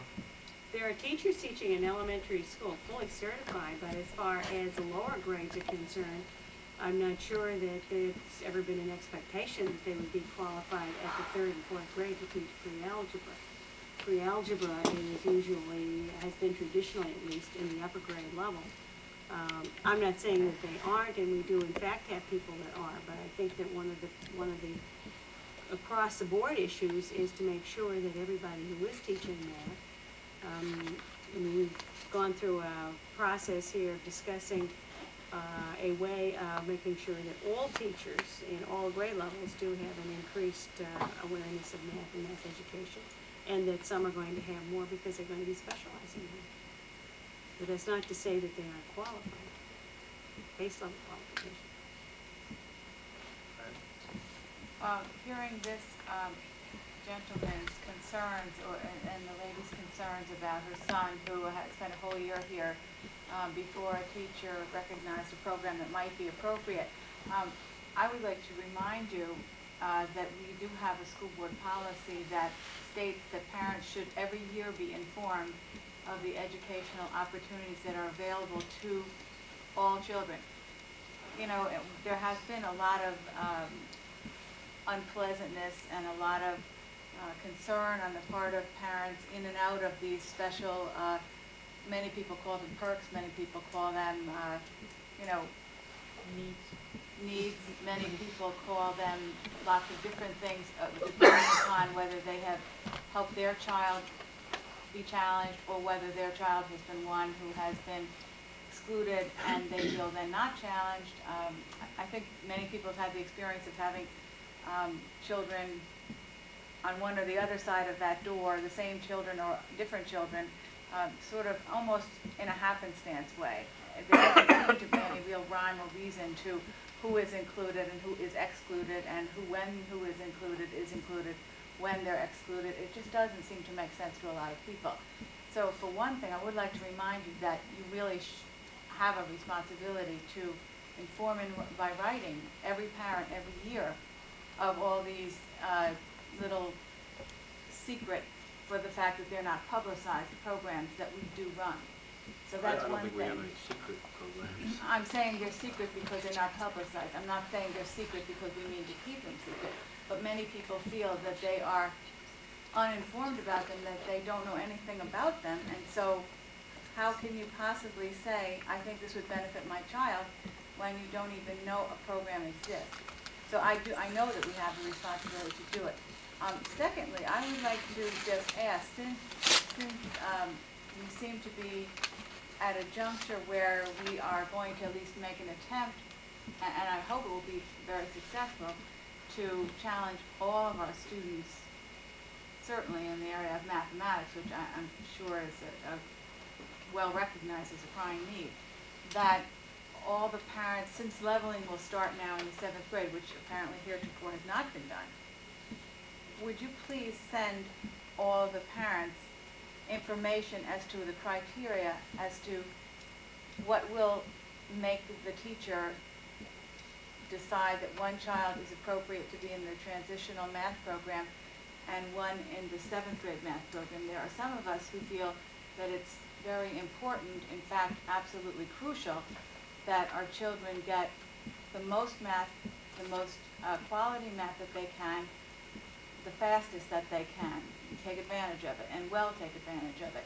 And so it seems to me that if there are certain children that are not ready for transitional math, it may not be that they're not able to be ready, but that they just haven't been prepared due to a happenstance. You only need to have a couple of teachers in a row that are not aggressive in the math situation to have your child shut out of transitional math, which to me is the most appropriate math for a lot of kids in the 7th grade. So would you please be sure that you give us that information so that the parent-teacher, the school partnership can exist rather than have a teacher, as expert as I'm sure they are, solely determine which of our children are going to be doing the higher level, more challenging math, and which of them will be put in the, hopper. And I really have to say, I think it's absolutely crucial that you include parents in that decision, and that you give parents the opportunity to see what preparation is necessary, to see what skills and what readiness the children need to have to be in transitional math, so that if they don't have it the day school ends in June, perhaps their parents would like to see to it that they do have it by the time the day school starts in September. And I think it's very, very important that that be done. I think that we can do that, absolutely. We have an orientation night for incoming 7th grade students and parents on June 4th, and certainly at that night you'll hear more about this information, and we can have some of that information ready for parents and families to pick up that night, and people who are unable to attend, we can certainly be sure that you get that kind of thing. I do want to let people know on the transition math too that actually we will have a small number of 6th grade students who will probably be in transition math classes. And those recommendations are coming to us from 5th grade teachers, which pretty much goes along with the University of Chicago format idea that a small percentage of a 6th grade class would be ready to take transition math, and then it becomes, and I can envision this, and it's a maybe because I don't predict the future, but that in the future transition math will become more of our standard 7th grade math classes, and then algebra being more accessible to more of our 8th grade students in the future. We're not at that point yet. We need to help get students ready so we don't put them in something too early and too fast and make it seem to them, their interpretation is, I can't do math, and they give up on math. We don't want that to happen. So we do want to go a little bit slow on that, but I do see that coming down the road for us. If kids are put in the transitional math program in 6th or 7th grade, for one reason or another, if parents say, I definitely want my child in there, for example, and you have, a certain number of kids in there that really aren't keeping up, one of the age-old problems we seem to go around and around about with is the course then slowed down to meet the needs of those students? That's a dilemma for us, Jan, and I don't know. Our problem with that, in all the middle school research that talks a lot about heterogeneous grouping, the one class that people agree you probably cannot group heterogeneously is mathematics instruction. But that needs to be more of a homogeneous grouping, because some students, all students have the ability, and we believe it, all students have the ability to learn mathematics, but they learn it at a different pace, at a different depth, and with different strategies. And that's the difference in the way that you instruct mathematics. So in a situation like that, we would need to talk with parents and with the board, obviously, to help us come to some kind of a resolution to that. Do we open up our classes and let people come in, and here are the standards and the expectations? The 7th grade math program in the middle school is probably our next best math program, in that it is somewhere between. It is not the Addison Wesley math program, which we are all dissatisfied with. John Casey and Tom Wilbur have worked over the last 3 to 4 years in developing that math program, and it is close to the transition math program. They have incorporated a lot of the national standards in their curriculum. So it's not a bad program to go to, kind of thing. But we're going to need some guidance from you on what you would like us to do in that situation. Do you want us to have them stay in there, and then yes, the pacing has to become slower? Or do you want us to run it with the standards and say, you're welcome to come in and see if you can meet these standards? And if it isn't for you right now, we would like to encourage you to do the 7th grade math program and then move to transition math at a later time. I'd like to see us get that resolved before the school year starts, so that it's not something that we... I think we would like to have that as well. Just a very short comment in response to Nancy's observation that you can't teach math heterogeneously in middle school. I don't think that you can when children achieve a certain ability in math, whether it's 3rd grade or 4th grade, they also should not be taught heterogeneously. And when you have... What did I ask you about that? You said, what did you mean when you said we used to do that? Well, when my daughter was in 3rd grade, they had 5 different levels of math that were being taught. And when she was in 4th grade, they tested them for math. They were placed in different levels. And they did it in grade 5 within the classroom. In grade 6, they eliminated all of that, in reading and in math. Up until that point, they also divided the children according to reading. Yeah, that went on for years. For years. You always, sometimes That- leveled that within was- the classroom and sometimes Yeah. leveled where you went That's to what that's other okay. classes. So what that's a I, little bit different the point I want to make is this, that there may be some children who, that some standard has been set 2 grades ahead. You test 2 grades ahead in math and you're in challenge, which is fine, okay. But then you have this large area, this gray area of children who may be testing a year to a year and a half ahead, but they're taught with everyone else, and they're held back. And if the teacher doesn't care about math, then they're particularly held back. I And tell you what they what, should they all should be all be patience lumped and restraint. I want to be real, can I be real clear? Can I make one more Go ahead. statement? They have a level 2 math that they instituted this year. It's enrichment. It's not vertical learning, it's horizontal learning, which is fine. But still, those children are not learning the concepts that they're very capable of learning. And I maintain that they have to do some kind of leveling. And it has to be fluid so that children can move in and out of it. One case in point, my daughter is no longer at the school, she's 23. She was placed in an Algebra 1 class in 7th grade because they felt that's, according to her records here, that's where she should be. She was totally lost. She did not have the work that she needed to be in that class. And even she realized she was in over her head. There are other children from Cape who were placed in that class and remained in it. They had been allowed to go on through a 7th grade math book. They had been given pre-algebra. My daughter didn't have any of that, so she didn't have the tools.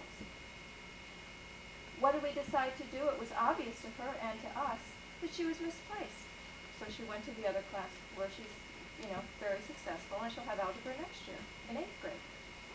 And so to answer, Jan's question, if it doesn't work, I mean, the child doesn't want to be in a situation that's untenable for them. And there has to be an understanding before that if it doesn't work, then, But I really think this gray area has to be, I don't think you can teach heterogeneously. I think it's a big mistake. A lot of children are losing out. So you see, you're arguing that, that recommendation doesn't go far enough. If That's that what you're arguing? still states that math will be taught heterogeneously, I would say it does not go far enough. It has to be more specialized. That recommendation seems to rest on the assumption that self-contained classrooms and specialized classrooms accomplish the same thing, that there's no real difference between the two. I mean, if you're telling us that the specialized classrooms and the self-contained classrooms, our children will get the same training, that's the assumption you appear to be making. It would seem to me that you ought to have an opinion as to which of these approaches is the better approach, and if your opinion is that specialized training is the better approach, at least that should be your long-term objective. You may not want to move to it 1 year, but it ought to be an objective. I mean, we rely on you for these sorts of judgments. And, I look at that and I worry, just at the fact that it's a mixed recommendation. It's a fair question. Which one, why are we doing it this way? I wonder if you did that, if you made a choice, if you run into the same problem that I heard recently with whole language. Yes, you want to support whole language and make it work, but it may not work for every child. You may want specialized teachers, but it may not work for every child, it may not work for every teacher. I think what we're clearly saying, going back to my comments when I started this, that the variety of reasons, the change is a massive change in our thinking about schools. I mean, I do a fair amount of time with people in business and beginning to use in some areas that are not pertinent to this evening's discussion, some total quality task force groups. And I see that as a useful approach for organizational change in general. And I've been listening to some of the struggles of American business to get a handle on how to do things better, particularly how to be more in tune with what customers want. You obviously are customers, and part of the reason we're here tonight is to listen to what you have to say. But part of our ability to change should rest on our ability to change well. A teacher in a self-contained classroom who already is teaching math can get some extra support from some of our other resources that Michael outlined so that that person can do a better job of teaching the program they're already doing. We can also continue to work on our assessment because actually there are some children who may in fact profit by being in with one teacher all day long. There's a fair number actually who, from a personality point of view, do well. And we believe that we are not locking ourselves into something that we can't do a good job on. I think the real issue here is for us to understand, as a community and a school system, we're in an evolving situation. We need to test and assess and figure out a lot of ways in which you can help give us the kind of feedback some of you are giving us tonight. Because that's the only way we can be sure that we're doing it better and better. Well, let me just say one additional thing. I happen to be in the teaching business myself, and I manage teachers. When Michael earlier on said we made a decision not to force any classroom teacher to adopt the specialized approach if they wish to maintain a self-contained classroom, it seems to me that that's a very different approach from an approach that makes an assessment that this teacher is doing the kind of job that would justify allowing that teacher to maintain a self-contained classroom. And I'm a little bit concerned. The pressures are very great. I know from my own experience to do what teachers want to do as opposed to provide the kind of guidance and make the kind of tough decisions that need to be made. So I just throw that out. Sure. My concern, though, was generated by the comment about how the decisions were made as to which would be self-contained and which would be special. David, I do want to assess how the curriculum you're writing, how kids are mastering it. We do want to take a look at the specialized classrooms versus the self-contained classrooms.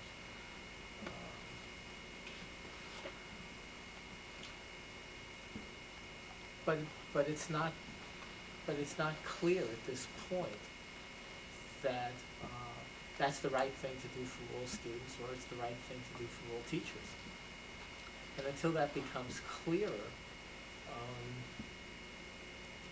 I have a faith in people working through this in terms of what's best for them and the conditions under which they're going to be able to give the best to their students. If we were to force teachers to specialize against their will, we could end up very much weakening the experience for those kids that year. And I'm not ready to do that. And the teachers aren't ready yet either. The teachers who are staying self-contained and the teachers who are specializing will be doing a lot of talking to each other next year. They'll be doing a lot of sharing of the experience together. I think what parents would like to know is that there is going to be somebody that is going to hold everybody accountable, whether they're teaming or whether they're self-contained, to have a quality math program. And that's the job of the building administrators. It's not my job to hold teachers accountable. Well, how do we hold teachers accountable? Maybe that's the question we should ask. Well, how do we obviously, ultimately, is the responsibility of the organization, with myself as a superintendent, and a variety of ways. And accountable, I think the pressure we keep going back to assessment. What can the students do? Now, if the students can't do something because they haven't been taught it, and some of the concerns that I hear expressed here appear to flow from that, or the fact that it may have been covered but not covered very well. In other words, it's something that got out there, but there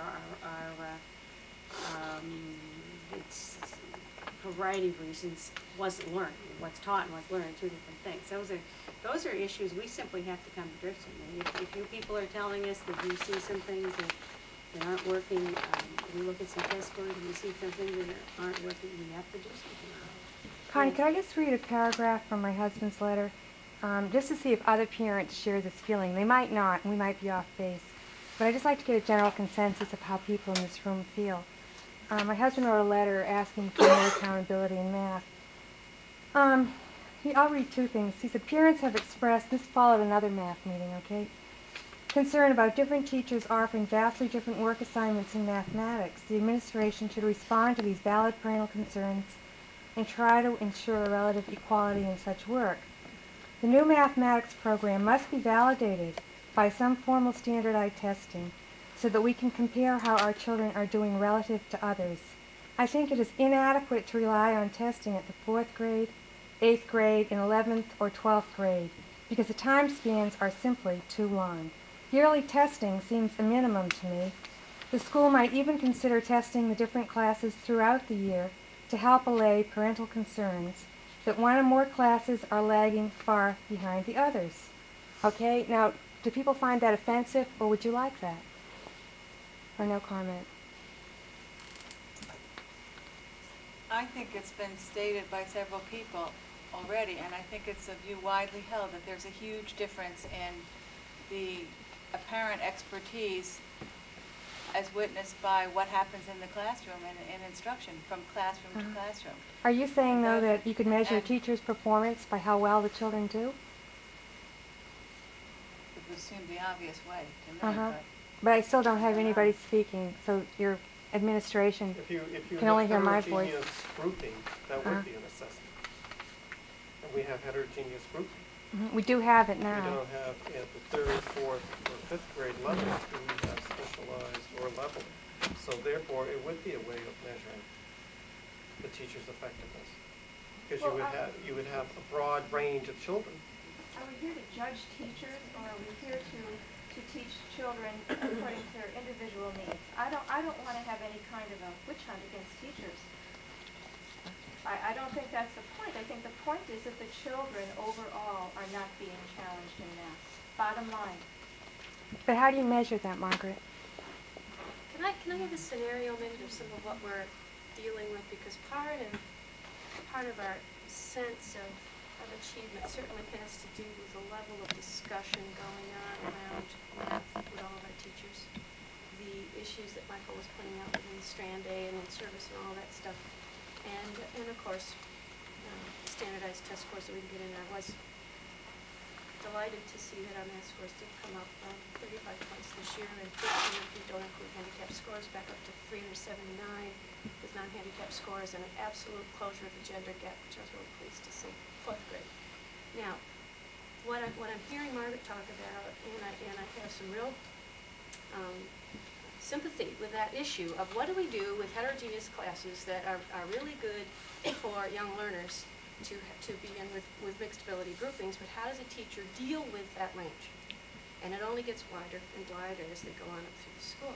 And the two issues that teachers talk about and make choice about at this point is, are the options A, do I teach around a concept issue in my class and then choose to offer differentiated experiences based on that single concept? In other words, you're teaching an introduction to multiplication, for example, in 3rd grade, but you've got some kids who are going to be able to move like this, and you ought to have some accelerated and stretching opportunities for them. Some kids who are really getting it well and need some continued rehearsal, and groups of kids who need more practice and reteach to get going. So that's one approach. You simply teach, whole group, and then offer differentiated experiences and expectations for your wide range. It's hard, but it's doable. The other choice is you choose those areas of your curriculum, like time and measurement, like geometry, etc., that do pretty well whole group and offer lots of really good experiences. But in the areas of operation, computation, you do instructional groupings. And you have 3 or 4 little groups that are working at the edge of ability, and you plan for meeting with those groups differently and having them sort of in different places instructionally. 2 very different options, 2 options that teachers talk about and examine all the time. I've taught in 3rd grade both ways. One of them's easier to pull off than the other, frankly. Going straight with instructional groupings is a little easier to pull off, although you then set up that whole notion of, ha-ha, I'm in long division and you're still just doing subtraction with trading. You know, there's that whole self-esteem issue that we very much try to protect and guard. But I think that in fact, the idea of going leveling across classes doesn't belong well below 5th grade. But I am adamant that within classes, we do have to do the best job we can of identifying instructional level and meeting children's needs within that wide range classroom. Now, the notion of going to specialization would allow some teachers who really like to focus on that to offer that curriculum twice a day, rather than planning all those instructional groupings plus all their instructional groupings around reading and writing. We have some teachers who literally have said to us, I don't care how busy that makes me. I would prefer to teach full content. I like the ability to make connections full content. And I believe I can better serve kids by being able to offer math, science, social studies, and reading, writing, language arts myself. There are other teachers who equally affirm the fact that they feel they would do better by their children. They can, in fact, focus on their ability to differentiate math and offer a real enriched science curriculum twice a day. I feel really good that teachers have made good choices about that this first year. I feel really good that there are options for fourth grade, because I heard a lot of feedback from third grade teachers that some, not majority, but some third grade parents were still a little concerned about specialty in fourth grade already and asked not to be placed in specialized classrooms. And I do think at some point we really, so we try to do some partnering attempts with parents this year about making best choices for kids and style. And I would say to you, if you have real strong feelings one way or the other, communicate that with your current teachers. We need to know that, okay?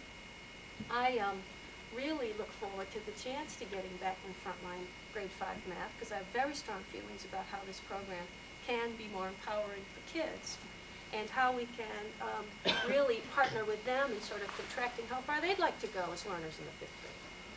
And I think, you know, this whole notion of having some specialty teachers working together and supporting those who are deciding to stay classroom-based is going to be a real powerful model, and I feel really positive about it. So. Let's take an organizational break here for a second. We have a whole second segment, don't we? Well, actually, what we certainly, you know, felt, we knew we were biting off a lot, but this is also a time of year when there's very, very little time available to us. The third strand tonight, the GT strand, is actually not, we were not anticipating any particular changes in the program, more solidifying what we do have. I know that I had some telephone calls or notes, and I tried to get back to people who asked me whether, you know, concerned we were somehow thinking of dropping level 3, I guess it's called, or what I think your question, so that challenge. No, we are not. There is, however, I understand a history of trying to broaden out and try some different approaches from the approaches tried back along, and we were prepared to talk about that tonight. But I don't know if we, you know, 20 minutes past 9, if people really want to open up that whole aspect, or if there are a couple of questions that people have, or some burning issues, or do we need to get back together again, or would you like to meet with us in a small group, or what, you know, what would you like to do? What are the concerns on that?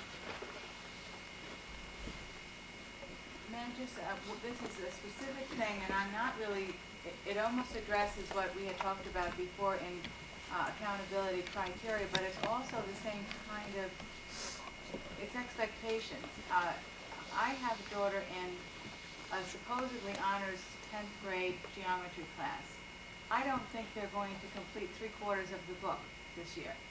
And I find that so absolutely unbelievable that it just, I don't know what a parent is to do to address this kind of a concern. Now, I don't know, is that your department, Wayne? Or is it 10th grade honors class gifted and talented, or is that just, you know, the ordinary run-of-the-mill kids, or what? I don't know, but I just find it mind-boggling, and I don't know what parents can do before the fact to make sure these kinds of things don't happen, because next year, these kids are left absent a chunk of material that they need to have to move along. I think that's actually, Fran, I think that's an excellent question that pervades the whole discussion here. You know, when Jan Solons a couple of months ago said, I'd like a workshop on gifted talented, it raised in my mind the fact that we've had 3 major workshops with the board on gifted talented in the last 28 months.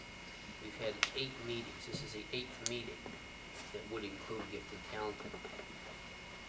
a month ago on an April night, she said, I want to, I'll stand up so you don't have to peer around my dark. When she said, I'd like to shift that focus a bit to high expectations for all kids, that struck me as an educator, not just a director of a gifted education program. I think this is the kind of dialogue that I know Connie has brought here in view of the future for us. She's opened the window for this. And those kinds of issues need to keep coming back to the system. I think the system suffered a bit from the absence of this kind of dialogue. It's this kind of point you made, and others well made tonight, that have to get out here to us. To address that specific point, Fran, I have to defer a bit to Frank, because although I participate in discussions about that, for example, I meet with Frank and some of his staff, and we've been talking this year around a tough area, as I understand it, historically in Cape Elizabeth, and I don't have as much familiarity with it as nearly everyone else in this room, and that is the issue of standards set in or for high school coursework. But I know it does have some history, and I've not ever heard much resolution about that. So we began to entertain that question through conversations about gifted education at the high school level. So it's an issue that I think needs to get out front on the table, and that allows us to respond to it, and also hear the vignettes that you raise and others have, so that we can adjust to them. And up to this point, very frankly, we haven't had a lot of open dialogue that allowed us to do that. Frank, do you want to add to anything relative to that Frank's particular point about honors and the book? You mean finishing the book? And its product. No, I don't particularly, because I'm not sure that I can give her an accurate answer about what will be the consequences of not finishing the book. I have talked with a geometry teacher about where they are in the book and the relative pace through the geometry text. And since this is the first year they've taught this geometry course, I think the teachers are trying to assess where they can speed up, where they need to slow down, and just the fit of the curriculum. And I think that is going to be adjusted in succeeding years so that it works well. I think it also depends on which math course students are taking, the geometry will move into. I think most of the geometry students this year will take trig. I think that's correct, isn't it, Michael? This year's geometry students move to trig, whereas next, and so the understanding is that a number of the things at the end of that geometry book, as I remember looking at the table of contents with the teacher, were some of the beginning parts of trig. So I'm not sure how big an issue it is, but I will find out because I'm curious about it. I'm curious about the observation, and I think I ought to be able to get back to you, Fran, with an answer. Well, actually, I've called out for the teachers, I'm sure, thank you, but I would like to discuss it with her, but it's those kinds of things that I just find so unbelievable. And I guess to reiterate, I find it unbelievable that it's always after the fact that we're going to worry about it for the next year's kids or the ones after that. Who was worrying about it for this year's 10th grade geometry kids? That this is a book, the book assumedly is our new Chicago textbook, supposedly a terrific textbook, supposedly worked out so that this is a 1 year's, quote, worth of geometry work, and here we finished maybe through the 11th chapter out of 16. We hope to be through the 11th chapter. I mean, it's mind-boggling, and the accountability issue is really a serious issue. The gifted and talented issue, I think, my observation is that we have politically in this town used the gifted and talented programs to call off the curriculum dogs. Because really and truly, we haven't addressed curriculum, we just sort of quiet down those of us, those many people who are really interested in the higher achievement, the higher expectations for their students, and it's kind of a way to pacify them, to pacify us. And I think that it's a really, that whole issue should be addressed, and I think it's used that, it hasn't been intended to be that. I think it's hasn't been intended to be used that way. I think that's the way it has too often come out. And I know I've been in that position myself. I think, well, at least they're challenged, you know, at least they'll get something there. But really, it's just not right. It's a fascinating insight. Certainly, I think my original statements about raising expectations, these things are always relative. I mean, I think, frankly, what is of alarming a lot of American parents, teachers, and so on, is that awful, unsettling feeling that our kids are actually learning less than we did, and learning less than one would expect people in a technological society to learn. And we can all point fingers at television and, you know, what do the kids do with their spare time and so on and so forth. How much time are they spending on athletics? How much time are they spending on working or hobbies or just plain socializing? I mean, you know, that's why we need to talk to each other, because one of the things that drives me in trying to think about reorganizing schools in general and this school system in particular, time is one of our very precious resources. I was hoping that we would have a lot of kids sign up for the capability academic camps that Sue Weatherby has set up. So far, I understand they're very under-enrolled. I was hoping that that would be a resource the community would see as a way to extend the school year. I mean, admittedly, it is, you know, we put some money in the budget, or she puts some money in her budget. She gets money, I don't. And to try to provide scholarship help for people who were interested in that. And I would urge you to look at that folder, or in your conversations with other parents, whether it's of interest to you personally. I think that's a concept, again, that we need to talk about as a school community group, because the use of time, we are looking at the use of time in our regular programs, real long programs. We are talking about ways in which we can perhaps even look at extending our own. We do have teachers working in the summer and so forth, but I mean, what other possibilities are there out there? We're worried about kids being distracted. I mean, one of the problems with learning is that you have to learn how to do close reading. It's not just enough to learn how to read. You have to learn how to read very close material and elicit complicated meaning out of documents. It's part of the information age. It's an absolute requirement. I used to teach Latin. I guess I would like to incorporate some of that. But those are all issues that we talk about, we know something about, and we really sincerely want to get to. We're not going to do it overnight. This is an evolving issue, but your candor, both in a meeting like this, with your conversations with the school board, with us individually, and obviously with your classroom teacher. And part of our job organizationally is to make sure that classroom teachers do not feel threatened by your candor, and that they see ways by which they can rethink perhaps some of the strategies they're using. Some of these things could be addressed rather simply, not necessarily absolutely simply, but some of them really are not mind-boggling problems. Some of them are more so than others. But it sounds to me like what we are starting here, that we've already begun in a couple of meetings we've had in the last few months, is a kind of community dialogue. I just wanted to let you know that a group of us are planning on having some widespread community dialogues beginning in the fall to talk about how specific can we be about the educational outcomes that this community wants to set. I mean, you've given us some clues. We can talk about that in more detail. One of the things that with gifted and talented, well, there are 2 points that I want to bring up, is that whether it be challenge or you call it level 3 or whatever, I think that there are many people in the community who feel that at this point in time, their child is capable of doing that work. And that if they're excluded from that, then they are really missing out on something.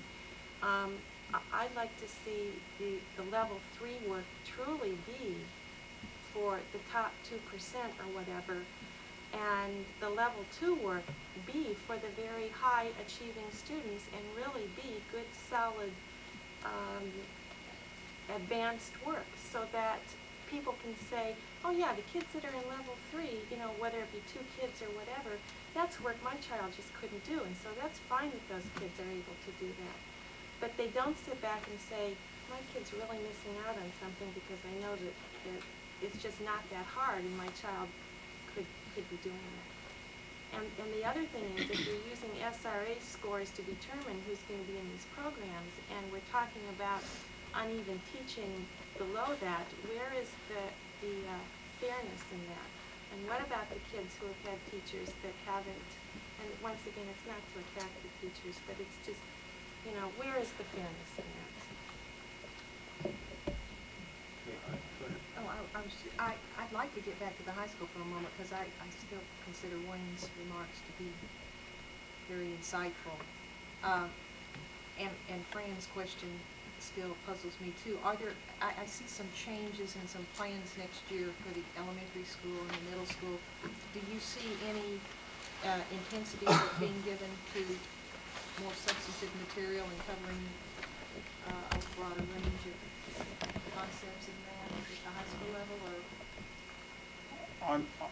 I'm perhaps the wrong guy to ask about the substantive concepts in the math curriculum, and I think Michael might be able to address that.